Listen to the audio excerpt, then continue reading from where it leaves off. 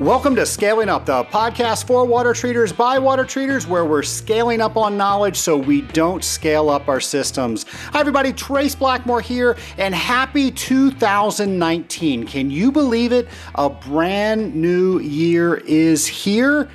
And we now need to know what we are going to do to make ourselves better this year than we were last year. What are we going to do to make the water treatment industry better this year than it was last year? So on today's episode, I'm going to share with you a bunch of industry-related organizations that if you either join or attend their trade shows, these organizations might give you a leg up on where you were last year. So I want you to think about, how did last year go? And I shared on the last episode a year in review for me.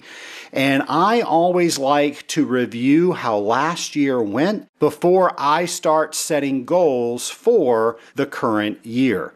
So take a moment and acknowledge all of the accomplishments that you have done and what you learned from those, and then apply that to what you're going to do this year. Now, I don't know how many of you have a personal mission statement. I don't know if I've ever shared mine with you over Scaling Up, but I'll go ahead and do that. I will share my personal mission statement with the Scaling Up Nation. It is very simple. It's simply to end each day knowing that it was better than the last. I want to know that I'm continuously learning and I'm using what I am learning to make tomorrow better. I don't always succeed, but I'm always looking for ways to do that. So that's what we're doing this year. How can we make 2019 better than 2018?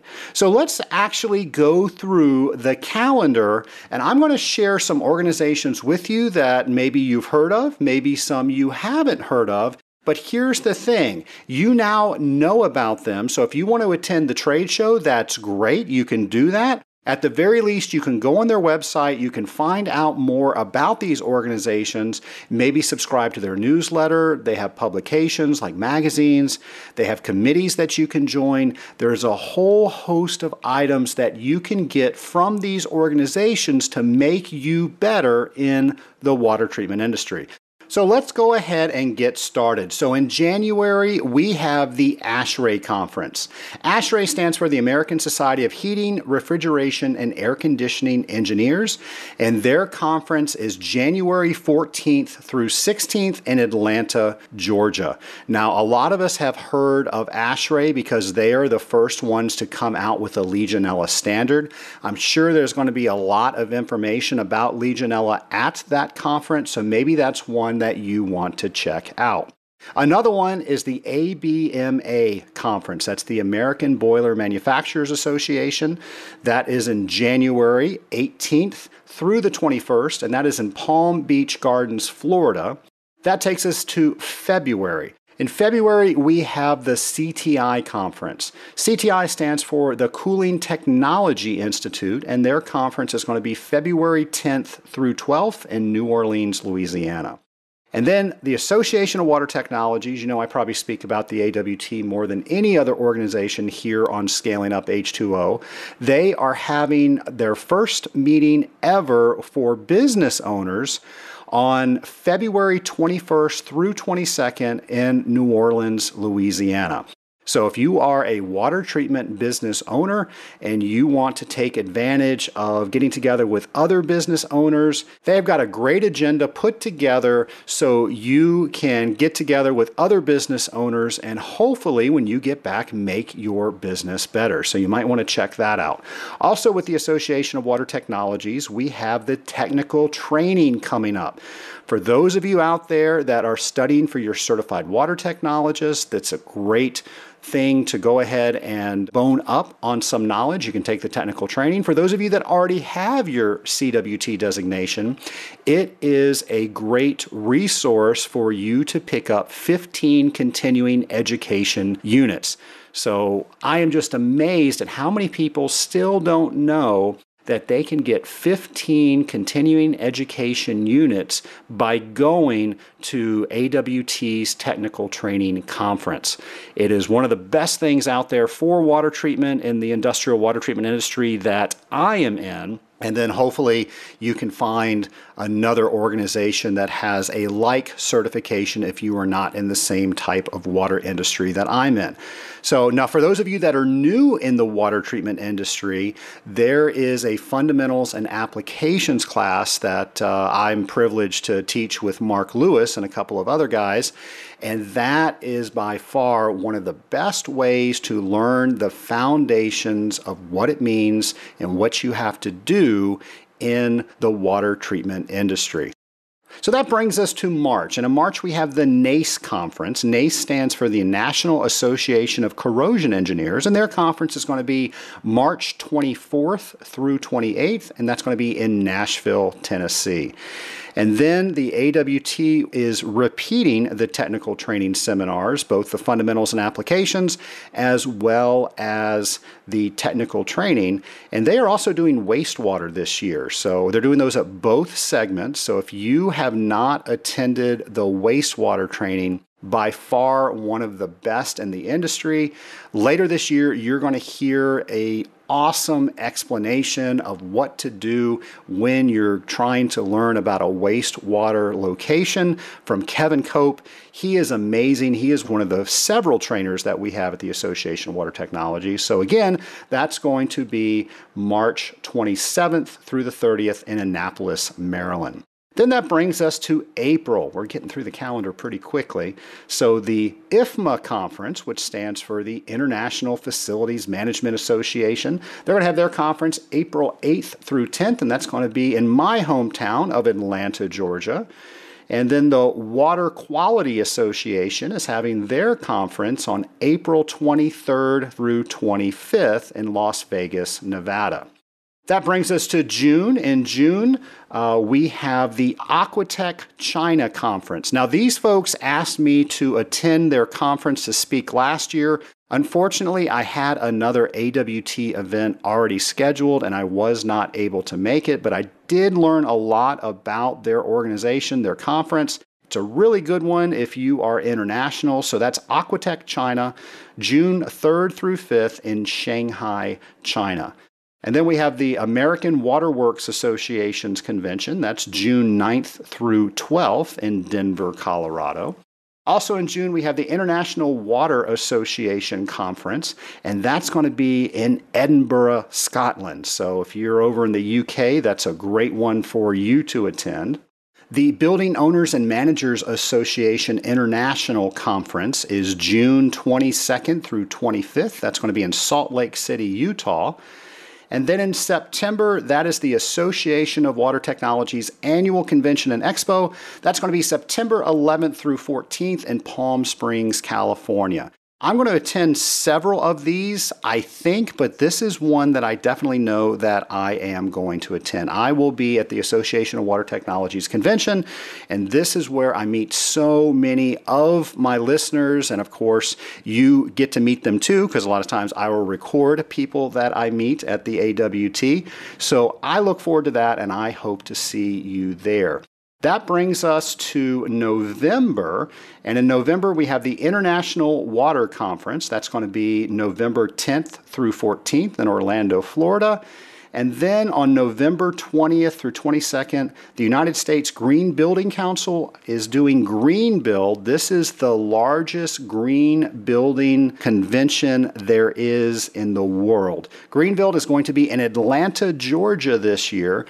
So if you're in Atlanta, Georgia, November 20th through 22nd, I highly recommend you go to Green Build. So many cool things that they have there, and they're always releasing something new each and every year. As I said at the top of the show, each one of these organizations have their own publications, they have newsletters, they have committees, they have things that you can do within them that will allow you to start learning more about the water treatment industry. It will also allow you to meet other people in the water treatment industry. So if you don't have a mentor yet, maybe you can start going to some of these conferences. Maybe you can just start reaching out to some of the people that are members of these organizations in your community, and you can start to meet perhaps your future mentor, or maybe somebody that you can mentor. I also mentioned how important certification is several times on shows last year. Each one of these organizations have certifications that you can aspire to get. You know how important I think the certified water technologist is for people in my type industry. So these other organizations have one that may suit you better. So I ask that you look into some of these organizations and see which one fits you best. Of course, it's the new year. Everybody's thinking about New Year's resolutions, and I hate the term New Year's resolutions. Resolutions is an old Latin word that translates into forgotten in 2 weeks. I don't like resolutions. What I like are goals, and we're going to talk about goal setting. So what are your goals going to be in 2019, and how can you use a tool that I use on a regular basis to make sure that you're accomplishing your goals? Simply put, and I'm sure you've heard this before, a goal without a plan is simply a dream. And a dream, when you wake up, simply evaporates. And eventually you forget about it. So don't forget about your dreams. Plan them, and we will execute those goals. So this is how I like to do this. I always like to celebrate the end of the year with all of the accomplishments that I had in the previous year. And I shared that with you on the last episode. So again, take some time out and relish the accomplishments that you had the previous year. Now, once you're done celebrating those, think about what you learned by accomplishing those goals. If you were to do those over again, what would you do different? What did life teach you that would make it easier if you had a second chance to accomplish those goals? Write those items down, because those are lessons that you learn that are going to be utilized when you make your goals for this year. Now, as far as goals go, how many do you have? And I really feel that people overload themselves when it comes to goals for a certain time period. So what are my goals for 2019 or the first quarter or each quarter? I don't like to over inundate myself with too many goals, because if there's too many, there's no way I can work on all of them. So folks, if you're not good at this, choose one and make sure that it is executed superbly. Maybe it's a larger goal that it's going to take you an entire year to do. Maybe it's a goal that's just going to take you a quarter, 90 days to do. And then maybe you have 4 of those throughout the year. Maybe those build onto each other to accomplish your ultimate goal. Whatever it is, it needs to be personal to you, and it needs to help you with what you are trying to achieve. And then I'm going to share a tool that I use called SMART. And SMART stands for specific, measurable, achievable, relevant, and time-bound. So let's look at each one of those. So now I have this goal. How can I SMART it? The first step is to specifically state what you are going to accomplish. Now here's the thing. You need to capture what you are trying to achieve in words, so when you look at what that says, it inspires you to the end of the entire process. So a specific goal is distinct and it's defined. You're going to think about things. Who is involved? What do I want to accomplish? Where will it be done? Why am I doing this? What are the reasons for it? What's the purpose that I'm doing that? And what are the constraints that I have? What requirements do I have? All the various things. You're going to look at this, you're going to step back, and you're going to visualize what this looks like when it's all said and done, and you're going to create a specific statement based on that. The next item in SMART is measurable. So how are you going to demonstrate and evaluate that the goal is being done? So what are the metrics that you're going to attach to this? What are the specific tasks in time that you need to do in order for you to accomplish that goal? These are all the measurables that you know that you are accomplishing that goal. For example, if you are taking the CWT, the specific might be that I will have my Certified Water Technologist designation by September 29th. And now I'm going to work backwards and I'm going to think, okay, what do I need to do in order to get that certificate by that time? And I might look at some of the technical trainings that we just talked about. And I want to make sure that I go to at least one of those technical trainings. But before I do, I'm going to look at the PowerPoint slides that are available before you go to those classes. And I'm going to make sure that all of the items that are being discussed, I'm already familiar with them. I'm going to talk with somebody who's mentoring me through this process, and I'm going to ask them questions about what they did to get their CWT. I'm going to do all of these things, and I'm going to know what I need to do first before I start the next item, and I'm going to assign dates to those, and then I'm going to know whether I'm on track or off track with each one of those tasks that I need to do. Now, if I'm on track, great. If I'm off track, it's not the end of the world. I just need to readjust what I'm doing so I can get back on track. A lot of people don't do that step and they get off track and they never come back. So don't be upset if you are off track. It's actually a good thing. If you are constantly looking at what your goals are and when you need to accomplish them by, and you realize that you were too lofty in your goals or you didn't account for a life change that you had, well, life is teaching you how to better go after that goal with all the things that you are now experiencing. So use that, redo your goals, redo your timeline, and you can very easily be back on track so we can hit that deadline that we set in September. The next thing is achievable. Is this something that I can really achieve? Now, let's say I have 15 different life things that are going on that are really taking every bit of spare time away from me, and I still want to do that goal. I need to evaluate each and every one of those things that are pulling me away from tackling this goal and make sure that it really is achievable. Now, achievable doesn't mean easy either. I need to make sure that I'm stretching and challenging myself. So I should be better because this goal has been accomplished. Is it relevant? So based on my day-to-day as a water treater, is this going to help my career? If I do this goal and it gets done, is that going to make me better at what I do? Is that going to give me an advantage at what I do? Is that going to be a stepping stone so I can do something else? How does it relate to my overall long-term plans? Is it relevant? And then finally, time bound. So is it bound that I know that it needs to be done in a certain amount of time, and I know what the tasks are building up to that when those things are due, but I especially know when it is going to be completed by. And I'll go ahead and talk about the Certified Water Technologist examination again.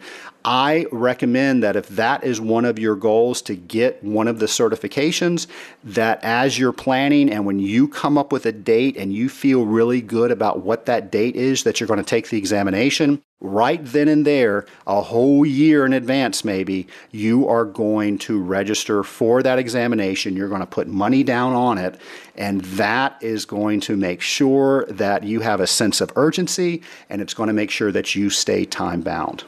Well, I've been using SMART in my company and in my personal goals for years now, but this might be a new concept for you. So if you go to scalinguph2o.com/SMART, you can download a form that I've created that will walk you through some of these items. One of the goals that I have, and I know this is no surprise to anybody out there in the Scaling Up Nation, is I always try to read more. And I had a great year last year as far as all the books that I read. I will tell you that having the podcast and making sure that I'm always getting more information so I can talk to you fine folks about what's going on in the industry and what's going on in business, it does force me to read, but I also am in my car so much just like you, and we have all that windshield time. That's why Scaling Up, I think, is so popular, because we can listen to it in our cars, get a little bit more savvy about water treatment, maybe energize us a little bit more before we go in to talk to that customer.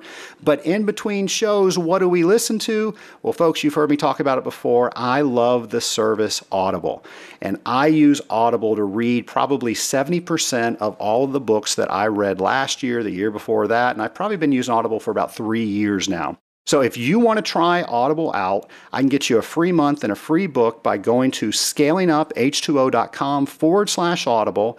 If you like it, you can keep the service. And if you don't, you can cancel it. It won't cost you anything. But I tell you, I would not be able to read as much as I do without Audible. So go ahead and give it a try. Finally, my ask for everybody out there in the Scaling Up Nation is for you, the nation, to help me, the host, make Scaling Up H2O what you want it to be. So what do you want Scaling Up H2O to be in 2019? What topics do you want me to talk about? What questions do you have for me? What are some of the guests that you want me to interview? When you let me know these items, I know that my shows are targeted right at you. So please, you can go to scalinguph2o.com and let me know what your show idea is. And to sweeten the deal, I have decided to reward those people that leave me a voicemail. Now you say, how do you leave a voicemail on a web page? Well, you can do it on your phone. You can do it on your computer. You go to scalinguph2o.com. On the right side, there's a button that says voicemail. You click on that. You can record yourself asking your question to me. If I use that on the air, I will reach out to you and I will send you a Scaling Up t-shirt. Folks, if you haven't seen the t-shirt, I've gotten a lot of positive feedback on it. You can go to scalinguph2o.com and look at the show notes for this page, and you can see what this t-shirt looks like. There is not a water treater out there that would not want a t-shirt like this. So help me give it to you by helping me bring Scaling Up into 2019, knowing that we've got a ton of topics to talk about, and they're the right topics because they're coming from you. Now, folks, my plea to you is that you make 2019 better than 2018. You make yourself better today than you were yesterday, and you make the water treatment industry better because you are part of the water treatment industry. Have a great 2019, folks, and I'll see you next week.